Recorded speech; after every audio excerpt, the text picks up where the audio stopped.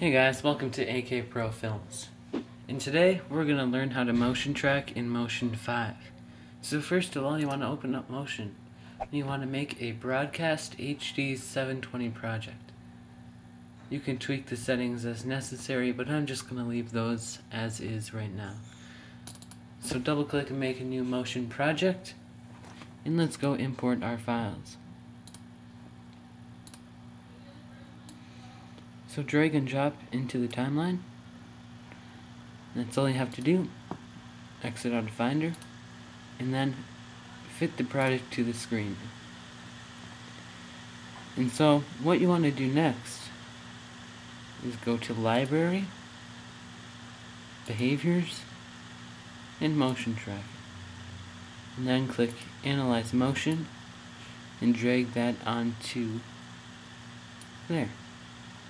Then go into Inspector, and then you can tweak the settings as necessary, and that's what I'm going to do right now. So all you have to do is go here, and you see this red dot right here. You want to move that onto a point of high contrast. So I'm going to choose this leaf right here. And right there looks like a really good point to track. And then what you have to do is press Analyze. Okay, so I got that footage analyzed, and you can see that there's many keyframes or dots along the footage. That's just the motion tracking points. So now what we want to do is we want to add text or any other thing to put on the clip to track it. So what I'm going to do is add text. So click the text, and you can click anywhere there to put text on.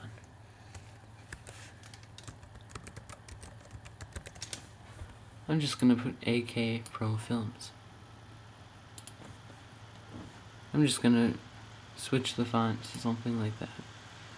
And I'm going to boost up the size a little bit like that.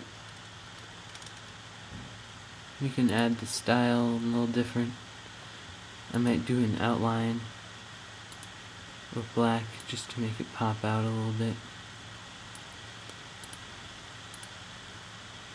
Okay, so that does definitely separate it from the background. So we can collapse that, and we can move the text to where we want it. I'm going to say I want it right there. You can also anchor masks, or you can anchor pictures, or any of that.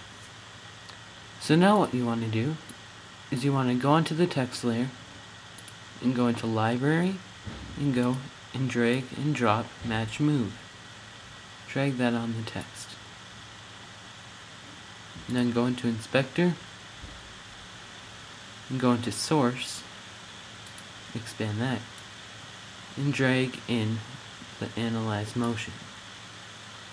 Now you anchored your text to your video. And so that's basically motion tracking. All you have to do is place an anchor point on the clip, then press Analyze, and there you go.